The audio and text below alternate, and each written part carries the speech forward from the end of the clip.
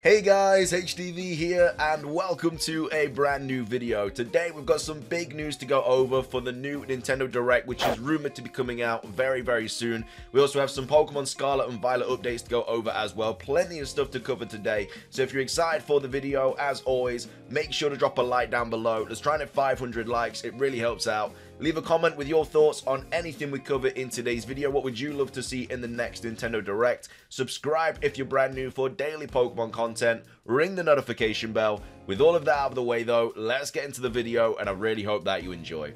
So, starting things off, we're back with Summer's Hunter once again. Again, you can choose to believe her or not. It's completely up to you. She's got things right in the past. She's got things wrong in the past. She seems to have got quite a few things right recently. And she's again talking about the upcoming Nintendo Direct. Now, again, this is apparently a leak. I don't know if it is or if it's credible or anything like that.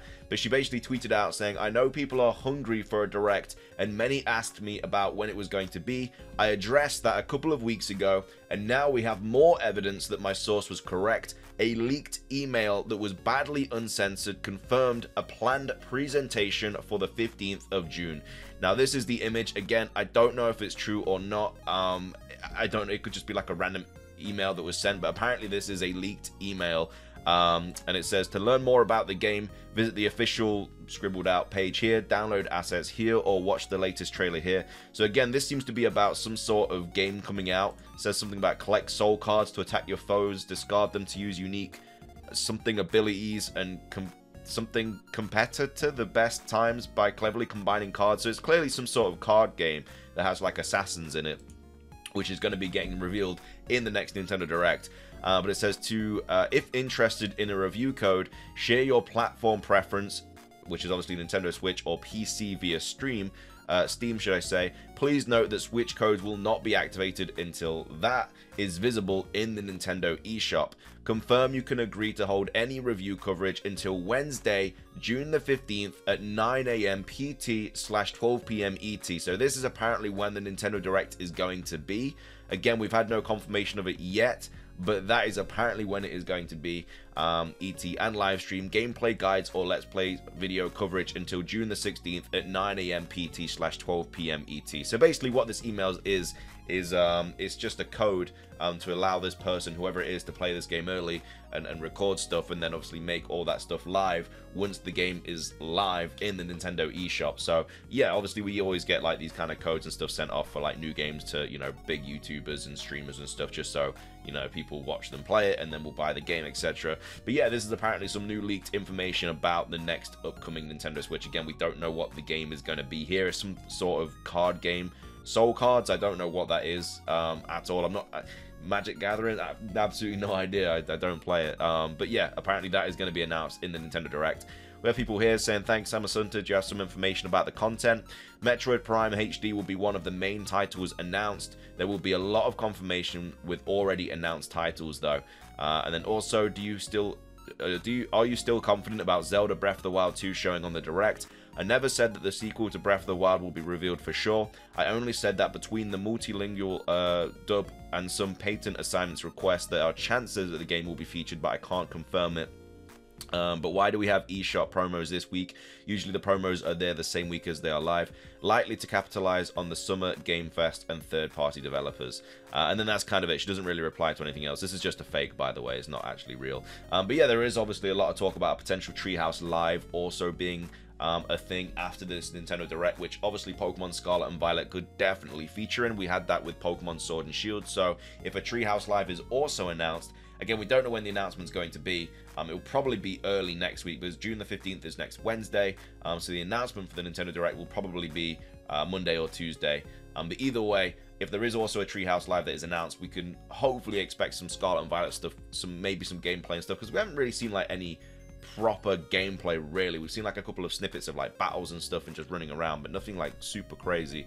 So yeah, that's the Nintendo Direct stuff. The next thing we're going to be going over is this from Pokemon Scarlet and Violet. This was posted by Bangers and Nash 44 saying, icons in the Scarlet and Violet trailer 1 and in Pokemon Center / gas stations in trailer 2. So this was revealed in the original trailer, or the reveal trailer for Pokemon Scarlet and Violet. We have the starter screen here, but down here there's this little like symbol kind of thing in this picture frame, and then that exact same symbol also appears on the Pokemon Center / gas station, whatever you want to call it, in the second trailer for Pokemon Scarlet and Violet.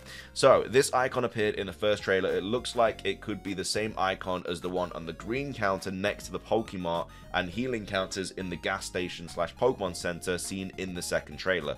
Not entirely sure the two icons are the same, but they look pretty similar to me. Curious to see what people think this is going to be. I was suspecting maybe access to the PC, but lately we've been getting box links. Perhaps it's some new feature for like fast travel or the co-op connect that the most recent trailer showed us. My last thought is maybe it has something to do with character customization. The icon does kind of look like a head and shoulders. None of these options though would match up with the icon in the first trailer, so maybe it's something new or the two icons aren't related but just look a little alike. What piques my interest most about it is it's been given a color, like how blue symbolizes Pokemarts and red symbolizes Pokemon Center / healing, which would suggest it is on the same level of importance, and that every center we have seen has one, which means it would be used as much as the other two. So yeah, as you can see, we have blue here, which is probably going to be the market, then red there for potential like healing and stuff. And then yeah, this green one is something else. So anyway, I thought this might be a bit more interesting discussion as opposed to all the gimmick speculation. And then we have people saying, I'm thinking multiplayer connection and trading since it's on a Pokemon Center. I really like the other commenters' idea about an information desk though. I'm probably for the move reminder name rater, like how it was in Sword and Shield, where there are 3 sections in the Pokemon Center, one for healing, one for shopping, and one for stuff like checking memories. It probably is going to be that, which I'm really happy they introduced in Pokemon games because it just makes life so much easier.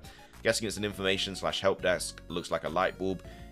Neat, no idea what it is for though. I can't wait for the game to be out. At least we get good information and can compare that was in the initial trailer and what we know. It will be fun to point out all the Easter eggs and connections. I'm thinking clothes / accessories.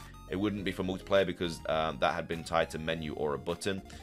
So yeah, that's kind of this new sort of little symbol thing that's popped up. Again, what do you guys think it is? Let me know your thoughts on it. The last thing we're going to be going over is this post by your boy Pants, who has basically come up with some really cool theories about like these 5 potential forms for Koraidon and Miraidon. So I think I have a solid theory as to how these alleged 5 forms of the legendaries may work.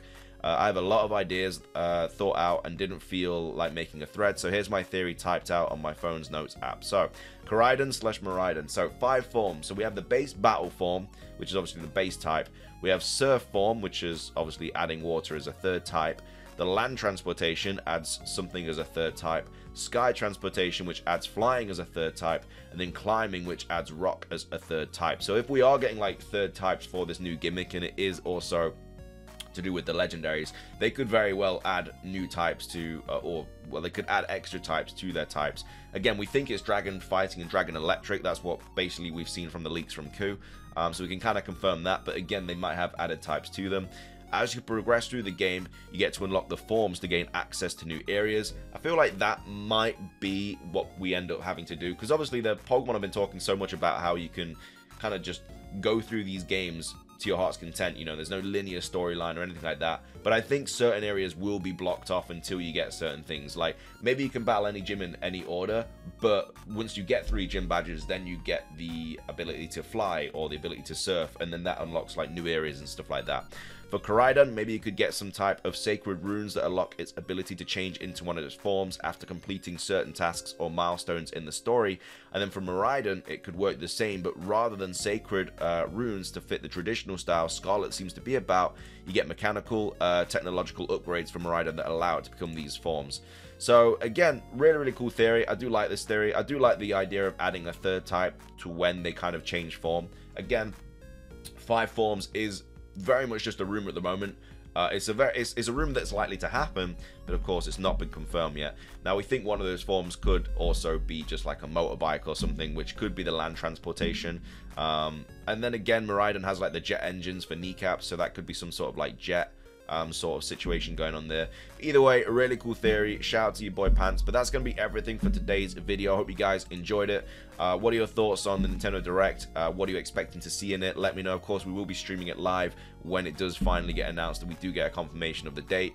And then, of course, what are your thoughts on this symbol here? And then what are your thoughts on the legendary forms? That's everything from me, though. If you did enjoy, drop a like. Let's try and hit 500. Subscribe if you're brand new. Ring the notification bell. But yeah, that's everything from me. Have a fantastic rest of your day. And until next time, peace.